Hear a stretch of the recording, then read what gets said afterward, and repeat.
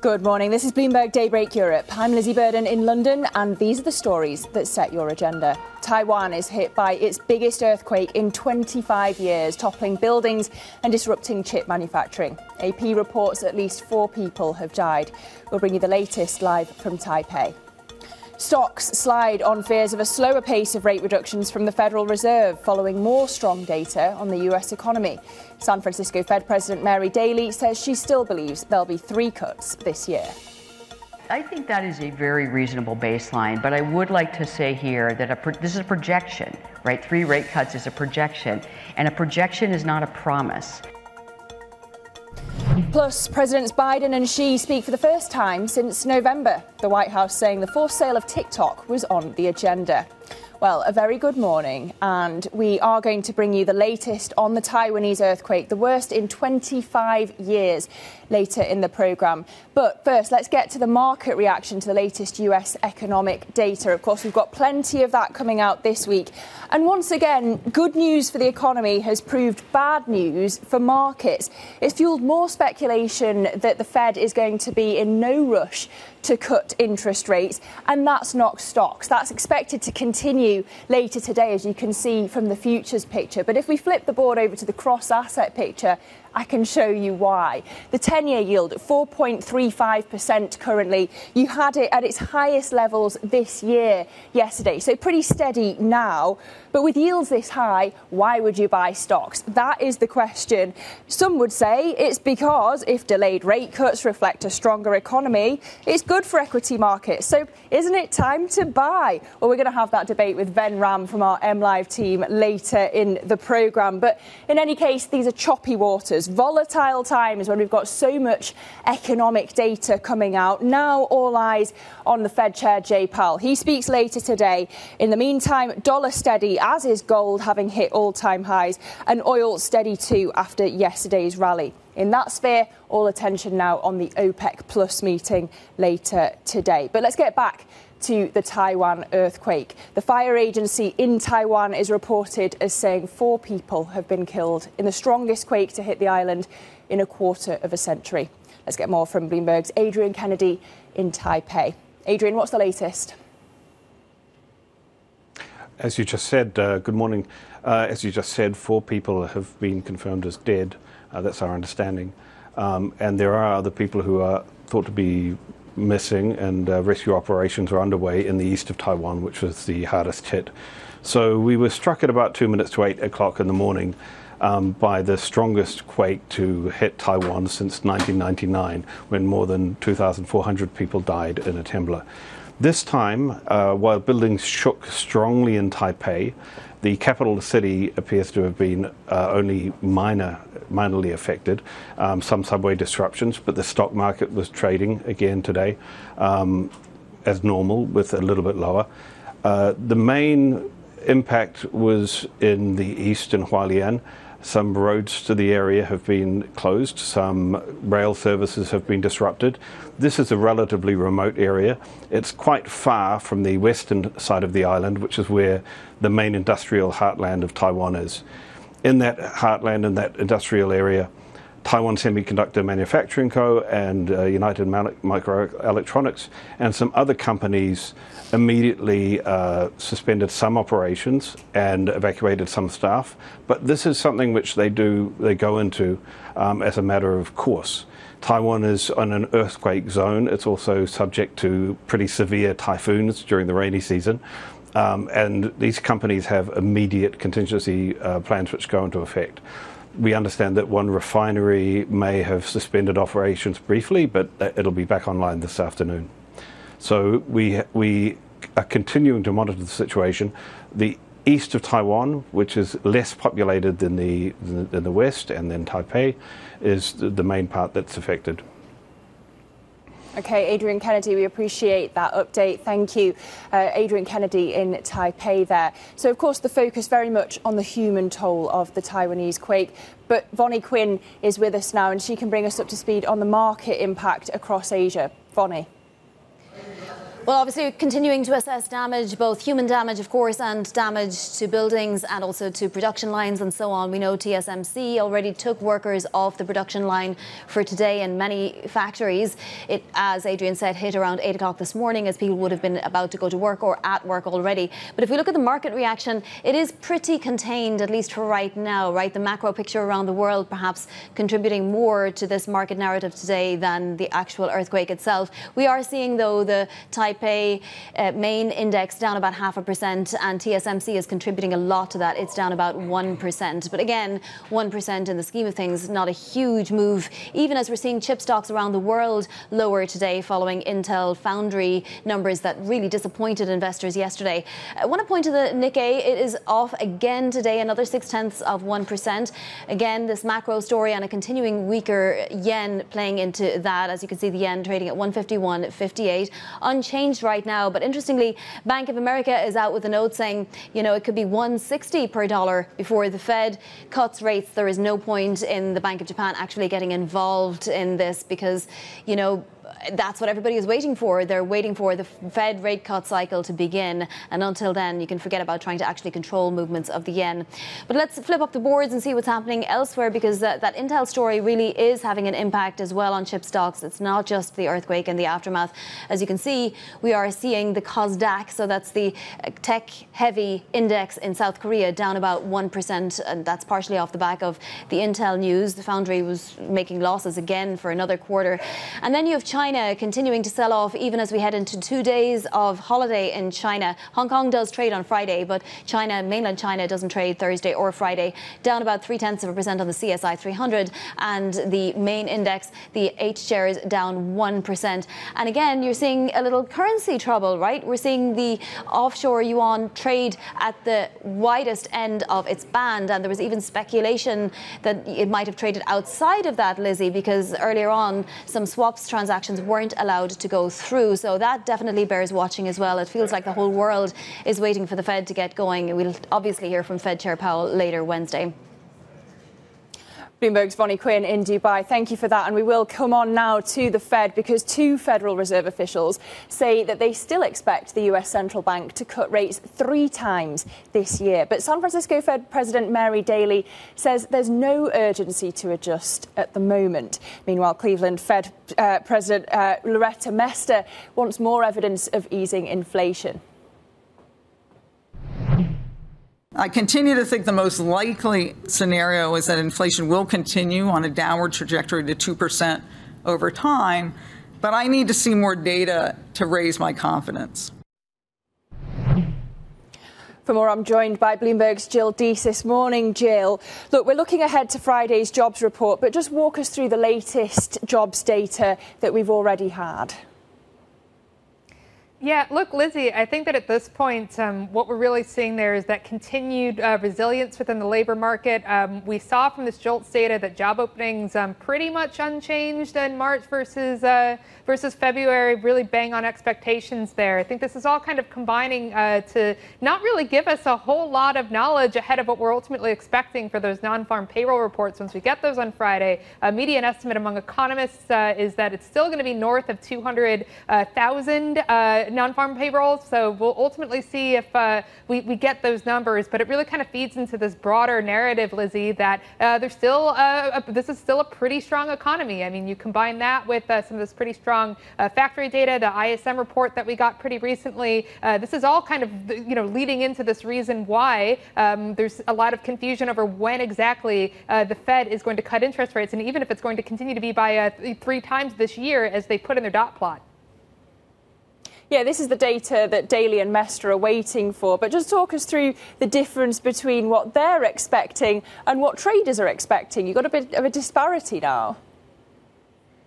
Yeah, Lizzie, so ultimately what we're looking at here, both you've got Mester and you've also got Daly saying there, look, still probably 3 interest rate cuts this year, although I will point out they did say, we'll see what the data ultimately says. So just saying it's a reasonable expectation for 3 cuts. I think what's really interesting about bond traders right now is that they're pricing in somewhere on 70 basis points worth of cuts, which is, because we're below that 75 that's in the dot plot, implies that maybe we're only going to going to see 2 rate cuts this year. It's just, Lizzy, this is such a far cry from where we were just a few months ago when you saw the markets being pretty aggressive about expectations for a cut as soon as March. I think it's all just telling you that there's still a lot of resilience within the labor market. We're still not seeing disinflation, hit in the way that you'd ultimately want it to bring that inflation target back down to the Fed's annual 2%. It's really, I think, causing some trepidation about whether we're actually going to see cuts as soon as June, as a lot of traders had initially been expecting.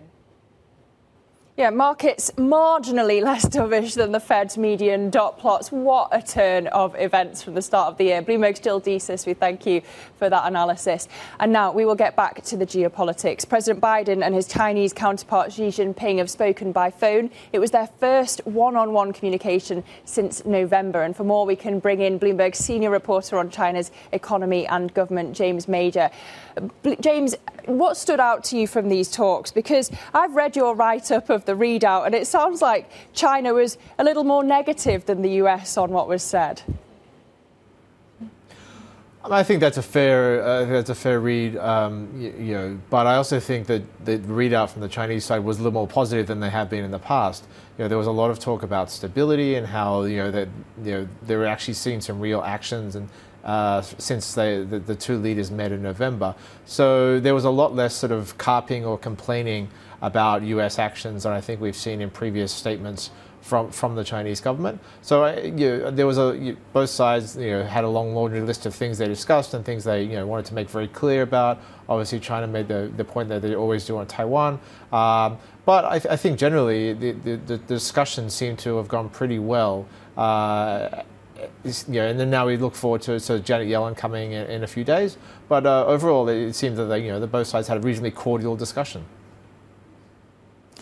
And how does this set the stage, James, for Janet Yellen, the US Treasury Secretary's visit in the coming days, and then Antony Blinken, Secretary of State's visit in the coming weeks? I think both sides have been. Janet Yellen's been out. She had an interview with the Wall Street Journal just before. She's made some comments recently. Gave a speech where she was laying out the things that she was going to speak to with the Chinese, very specifically on questions over capacity, which the U.S. has been talking more and more about. Whether she will actually go into the details of various sectors, I think will remain to be seen. But clearly, the U.S. government is concerned about. What they see as Chinese overcapacity leading to a flood of exports going overseas. And there was also discussions on a number of the other issues that they have. Obviously, fentanyl is a big one, and we'll see if Janet Yellen actually speaks to that. But when the working group on fentanyl met here earlier this year, there was members of the Treasury, people from the Treasury, and people from the People's Bank of China who were part of that, trying to talk about how to stop currency flows and illicit currency flows related to the drug trade. So there is a lot of different things that they have to work on. We're also heading to the IMF meetings in a few weeks, and so questions of debt relief for developing nations and how countries like Zambia and other places, how does China and the US cooperate so that those countries can actually see real debt relief, I think will also be high on the agenda for Yellen's visit. OK, so this phone call really setting the stage for much more diplomacy to come. Many thanks. Bloomberg's James Major in Beijing. Well, we've got plenty more still ahead on the docket for today. Lots of eco data. At 8 a.m. UK time, we get Turkish inflation. Economists reckon it jumped again in March from already 67.1% in February. There just seems to be no stopping it. Our economists seeing it hitting 70% by May, which puts into perspective Euro area CPI. That lands at 10 a.m. UK time. It's expected to have inched closer towards the ECB's 2% target in March, with a June rate cut looking increasingly like a done deal. And then finally at 5:10 p.m. London time, we'll hear from the man himself, Fed Chair Jay Powell. So we'll keep an eye across all of that. But coming up, US President Joe Biden says Israel isn't doing enough to protect civilians in Gaza after 7 aid workers were killed in Israeli airstrikes. We'll have more on that for you next. This is Bloomberg.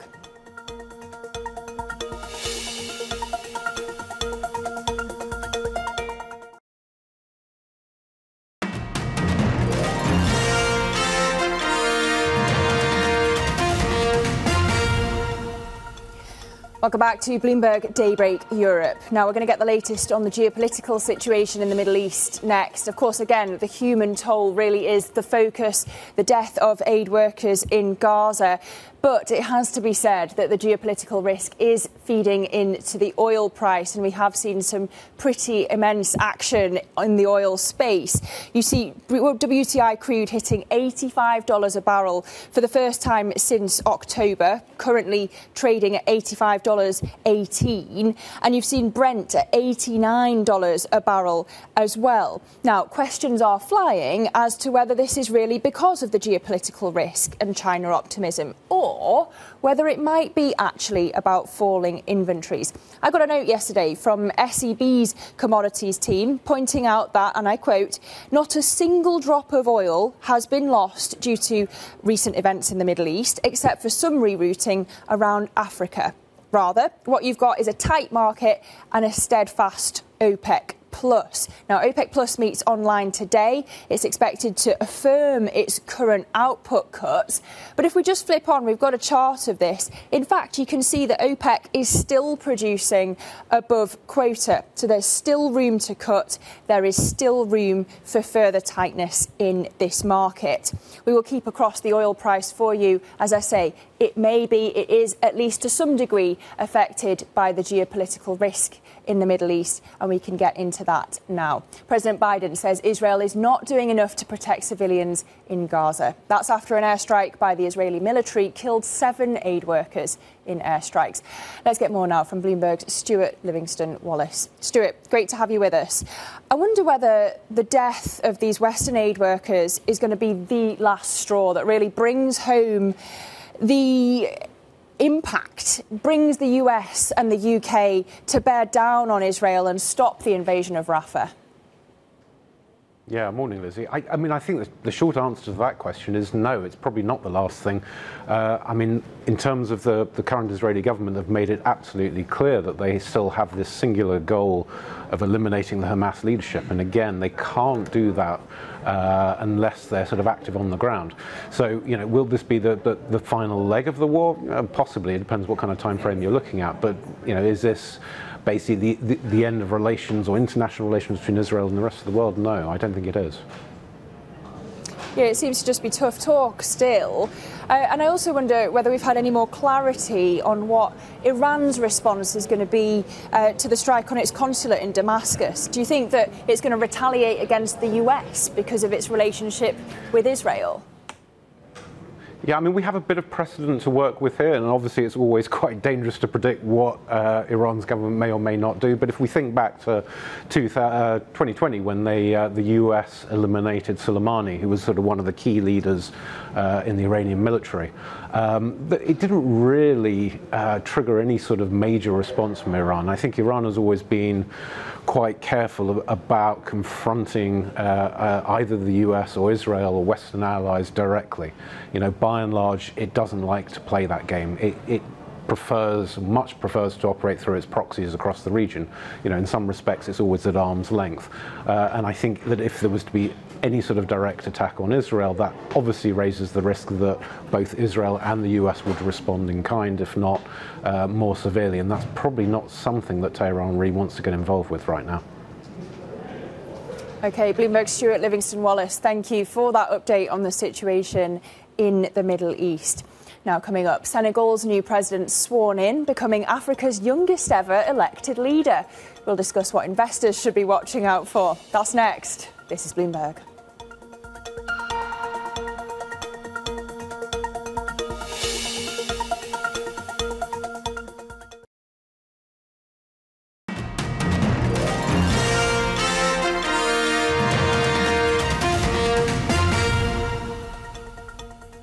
Welcome back to Bloomberg Daybreak Europe. It's 6:23 in London, but we'll head to Africa now because Senegal's new president, Bassirou Diomaye Faye, has been sworn in and he becomes Africa's youngest elected leader, less than 3 weeks after being released from prison to run in last month's election. For more, we're joined by Bloomberg's Ondiro Oganga in Kigali. Ondiro, President Faye's economic policies are really quite different from the former president Macky Sall's. What should investors brace for? investors should be looking forward to having a leader in President Bassirou Faye. He's adopted a very diplomatic and leadership tone. He says he wants to continue working with Senegal's foreign partners and deepen their relations.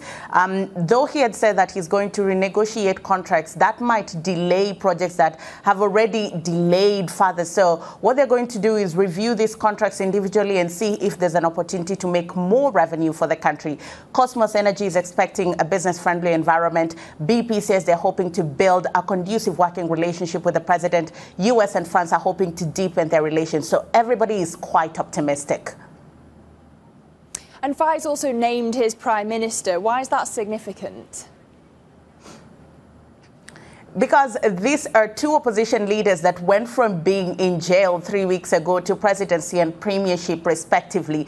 During the campaign season that lasted barely 2 weeks, we saw opposition leader Ousmane Sonko back then rally his support behind Faye and say Diamoye is Sonko. And so we saw him winning the elections 54%, the first time that an opposition candidate had ever done that in office. Since his appointment, Ousmane Sonko has said that he's not going to leave Faye alone to lead the country. In fact, he's already prepared a list of appointments for ministers that he will present to the president for his approval.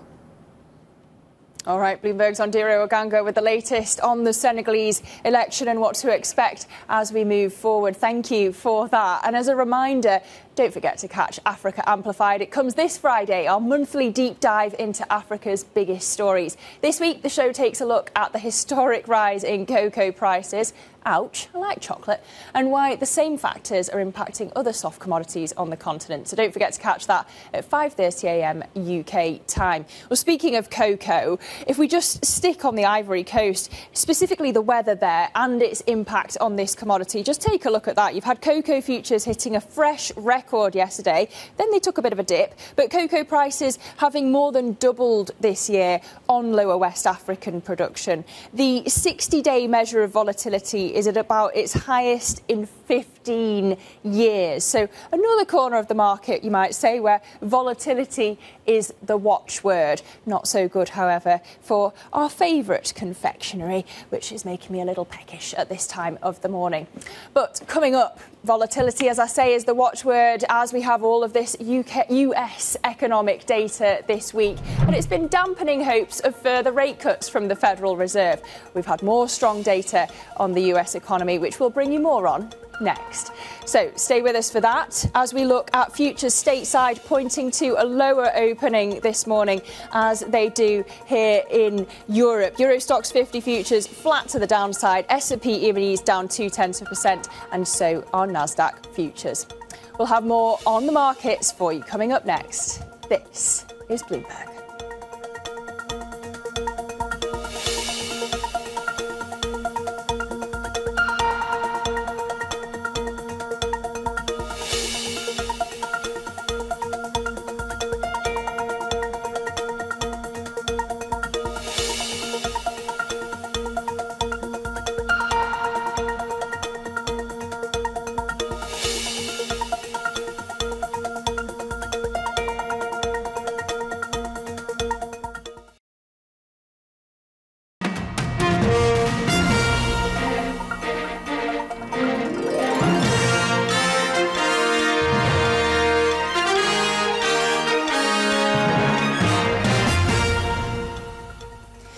Good morning. This is Bloomberg Daybreak Europe. I'm Lizzy Burden in London, and these are the stories that set your agenda. Taiwan is hit by its biggest earthquake in 25 years, toppling buildings and disrupting chip manufacturing, with at least 4 people reported dead.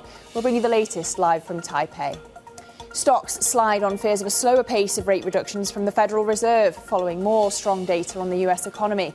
San Francisco Fed President Mary Daly says she still believes there'll be 3 cuts this year. I think that is a very reasonable baseline, but I would like to say here that this is a projection, right? 3 rate cuts is a projection, and a projection is not a promise. Plus, Presidents Biden and Xi speak for the first time since November. The White House saying the forced sale of TikTok was on the agenda.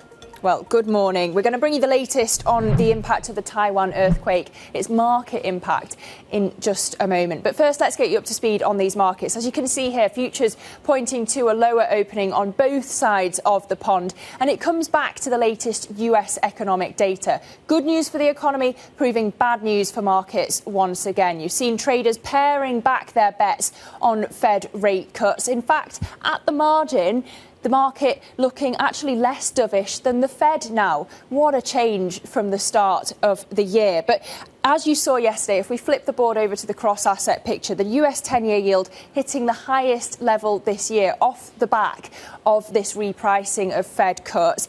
And then that leaves the question, why buy stocks when you've got yields this high? You might say you should buy stocks because the reason for the repricing is because of a good economy, which is surely good for equities. We're going to get into that debate with MLive's Ben Ram in just a moment. But in any case, this is a volatile time, and we've got much more economic data to come this week. Of course, the US jobs report on Friday. And in the meantime, we get the Fed Chair Jay Powell speaking later today. As we await that, you've got the dollar steady, gold pretty steady as well, having hit all-time highs. And oil, pretty steady there too. Brent at $89 a barrel as attention turns to the OPEC Plus meeting, at which we're expecting those supply cuts to be confirmed. But let's get back to the Taiwanese earthquake and how it's impacting markets in Asia and other things that are happening in Asia markets. We've got Bloomberg's Vonnie Quinn on standby for us in Dubai. Vonnie, what's happening? Well, Lizzie, we're continuing to see fallout, particularly as regards officials inspecting in sites and buildings that have fallen down. We know at least 26 buildings have collapsed and that unfortunately 4 individuals at least have died. That's according to the local fire service. Markets-wise, we know that some chip factories, for example, have evacuated workers and so on. The earthquake hitting at around 8 a.m. local time, so around the time people would have been going to work or at work. That includes TSMC, and that did take a hit in trading. But some of the macro factors that are affecting stocks around the world that are trading are also impacting Taiwanese shares at the moment. And as you can see, the impact is fairly contained, at least market-wise. We're down about 0.6% on the TAIEX, and then Taiwan Semiconductor down about 1.25% for now. Don't forget, there is a poll over chip stocks today at the moment anyway, because Intel's foundry business reported that it had a loss yesterday and also revenue that was much less than expected. So shares around the world, including in South Korea, in chip stocks are lower. I want to point to the Nikkei too. It is down again, another down session for Japan shares, but 0.8%. So we'll have to see where that money is flowing. There was a suggestion it might start flowing into China. We'll see about that. The yen trading at 151.59. Bank of America out with a note today saying that the yen could go to 160 and that if the BOJ does intervene, it won't matter anyway until the Fed starts its rate cutting cycle. Let's flip up the boards because it does appear that many central banks around the world are waiting for the Fed to start its cycle, and not just central banks but economies in general. So we also have China waiting for this to happen, right? We have better economic data out of China, also not helping China shares. So the CSI 300 had another down day, the Shanghai Shenzhen Stock Exchange really just not feeling the better data. It's not lifting sentiment. We also had that currency trading at very close to the weakest part of its band onshore, and that's something that's very unusual and shows that the central bank is trying to defend its currency. All right, Bloomberg's Vonnie Quinn, thank you for that. Impact of Federal Reserve cut bets being repriced on Asia markets. And we continue our conversation now about the Federal Reserve because 2 officials have said that they still expect the US Central Bank to cut rates 3 times this year. San Francisco Fed President Mary Daly says there's no urgency to adjust at the moment. And meanwhile, Cleveland Fed's Loretta Mester wants more evidence of easing inflation. For more on this, we could bring in Ben Ram from Bloomberg's MLive team. Ben, I've promised that you'd settle a debate for us here. We've seen the impact on stocks where good news seems to be bad news once again. If you've got a stronger economy, surely that's good for equities. Surely it's time to buy. Absolutely, you're hitting the nail on the head, Lizzy, because that's exactly how the equities have been trading, and that's why we've seen the humongous rally over the past few months. Now, there are 2 sides to the equities coin. One is the interest rate story, the other is the growth story. if you look at the interest rate story, yes, rates are sticky, but they are going to go lower from here. And that's what, at least barring a reacceleration of inflation, that's how the lay of the land looks. But if you look at the growth story, that's why investors are getting really excited. Because if you're going to get corporate earnings growth of 20, 25, 30%, and you have seen those numbers underpinning, the tech stocks in particular. I mean, those are humongous earnings blowout numbers, and that's what is underpinning stocks at the moment. If you look at the S&P 500, you could get an earnings yield of just under 5% at the moment, prospective earnings yield. If you look at the Nasdaq, you're getting a prospective earnings yield of less than 4%. But that 4%, less than 4%, needs to be seen in the context, as I said, of overwhelming earnings growth and potential. And with AI coming on the horizon, that's exactly what investors are lining up for. And so far, they haven't been disappointed. OK, so that's the US stock story. But how much risk is there for European currencies as Fed cuts seem an ever more distant prospect, at least to some? Well, definitely the dollar has found itself a bit in the past few months, notwithstanding what happened yesterday. But, European currencies and even the yen are going to find it wobbly from here because, the pound has already given up its gains for the year. And that's going to be a continuing story through the second quarter, because if the Fed is not going to cut rates, real rates in the US are going to stay elevated. And we've already seen the 10-year real yield back up to 2% levels in the US. And that provides humongous comfort for investors chasing real coupons. And that means that the dollar is going to continue to be on the front foot, putting the European currencies somewhat wobbly, in a somewhat wobbly position. OK, euro-dollar currently 107. We'll keep an eye on it as we await that European CPI figure at 10 a.m. London time. Bloomberg's Ben Ram, we thank you for your analysis. Now, Bloomberg has learned that NATO Secretary Jens Stoltenberg is proposing to establish a fund of contributions worth $100 billion over 5 years for Ukraine. This comes as foreign ministers from the alliance gather in Brussels to mark the group's 75th anniversary. Let's get more now from Bloomberg's EMEA News Director, Ros Matheson. Ros, what more do we know about this proposal? How significant is it? Well, as you say, there's two aspects to it, actually. One is this fund, which would be $100 billion over 5 years.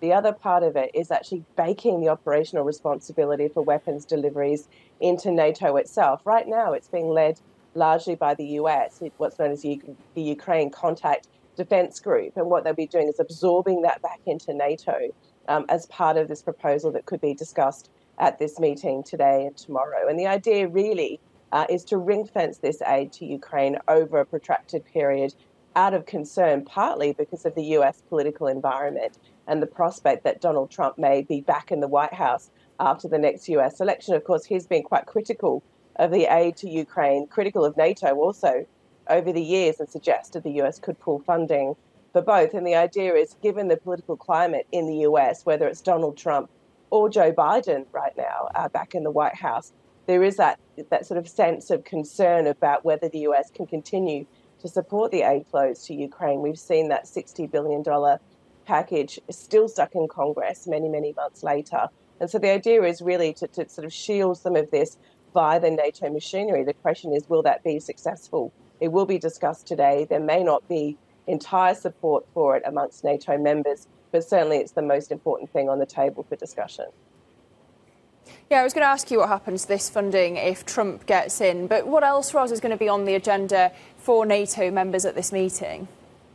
Well, aside from this, the leadership of NATO itself is going to be discussed. Of course, there's still that question of who's going to replace Jens Stoltenberg at some point. There had been a coalescence around the outgoing Dutch Prime Minister, Mark Rutte. He seemed to be the lead candidate, but now some of the Baltic states have put some support behind Romania, the Romanian president, Klaus, that he might actually be someone that they want to support. It does seem as though most of the support, again, is behind Mark Rutte, but there will be that conversation about who's going to lead NATO into possibly a really different environment over the next 5 years. You've got not just the conflict in Ukraine still going, you've got fundamental questions about Europe's self-defense in an era where Vladimir Putin might be casting his gaze further towards Europe. You've got the conflict that's going on in the Middle East. You've got tensions still between the US and China. In that complex environment, you need someone who's going to be able to lead NATO and all the members in some sort of unity.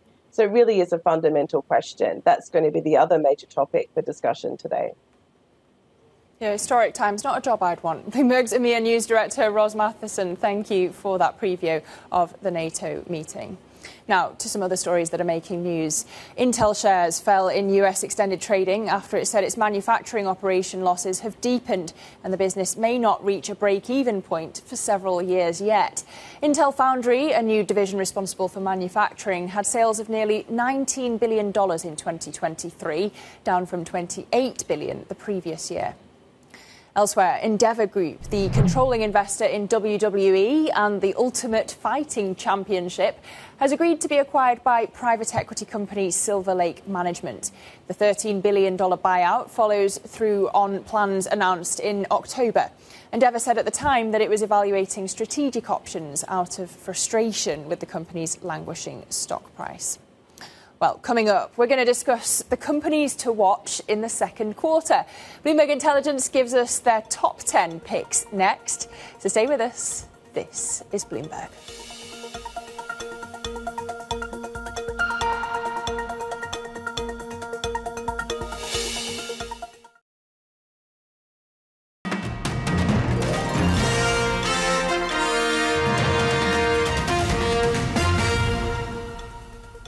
Welcome back to Bloomberg Daybreak Europe. To the corporate now. Tesla shares slumped after the EV maker's first quarter deliveries missed estimates by the biggest margin in 7 years.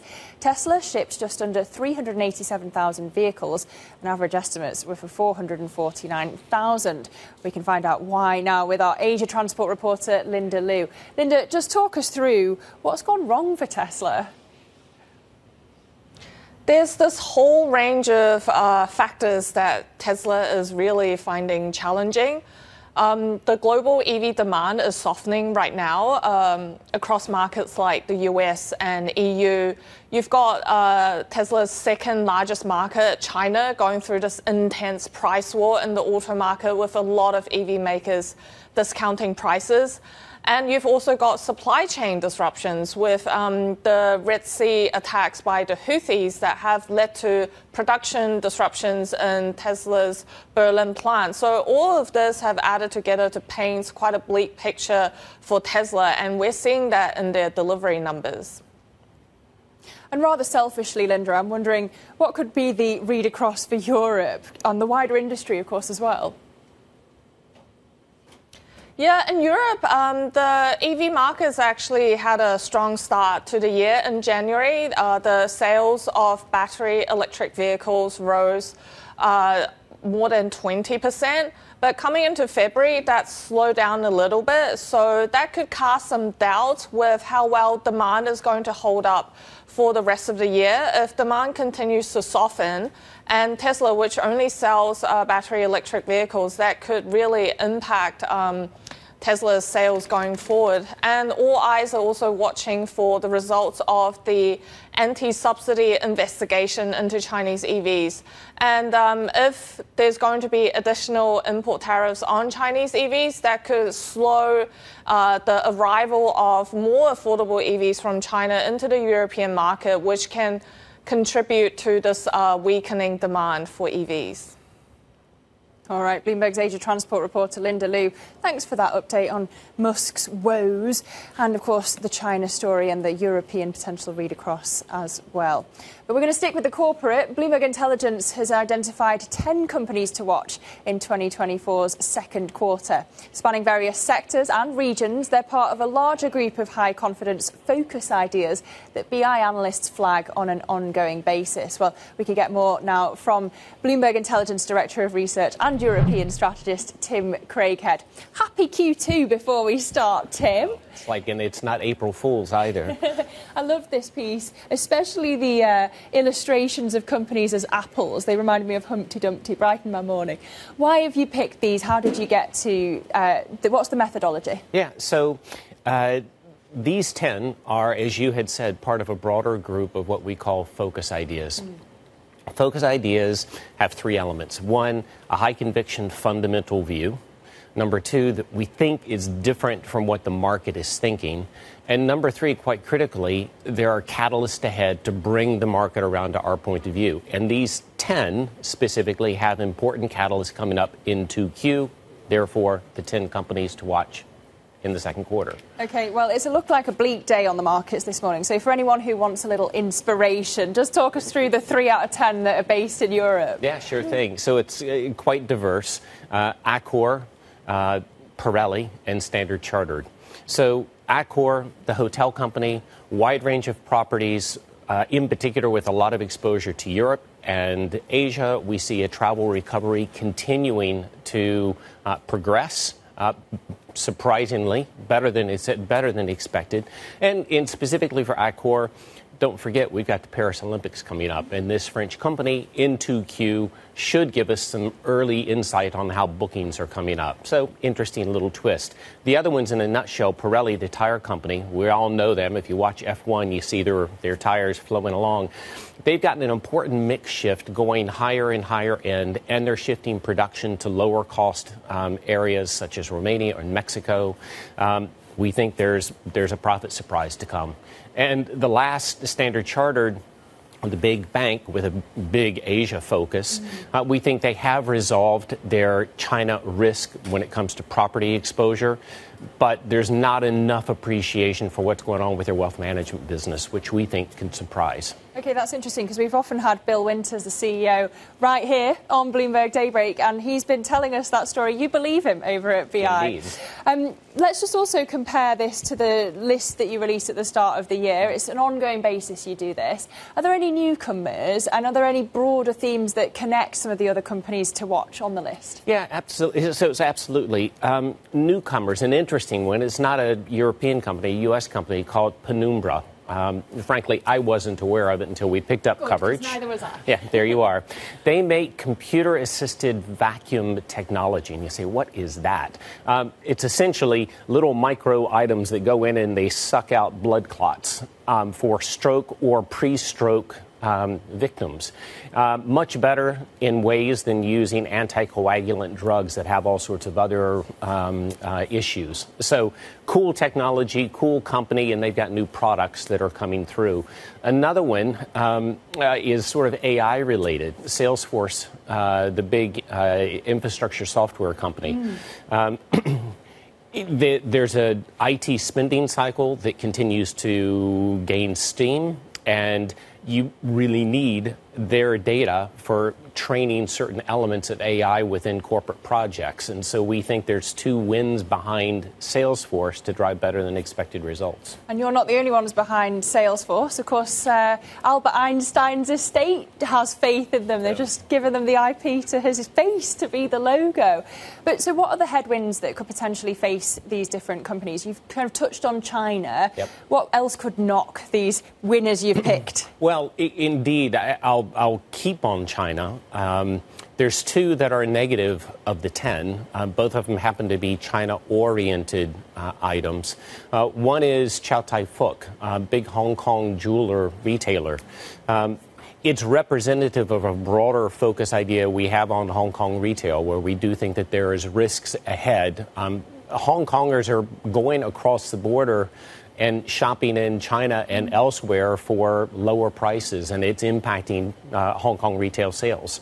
Another is CSC Financial, which is a very large Chinese broker, and they're with a focus from a policy perspective on the markets and sort of containing supply. We think that the IPO market and other listings are going to disappoint, and CSC, is in the front of that.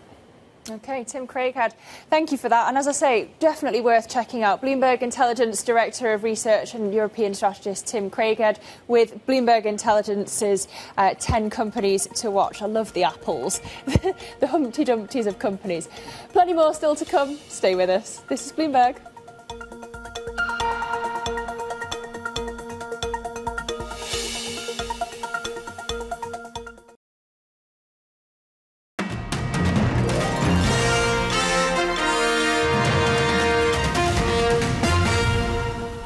The most likely scenario is that inflation will continue on a downward trajectory to 2% over time, but I need to see more data to raise my confidence.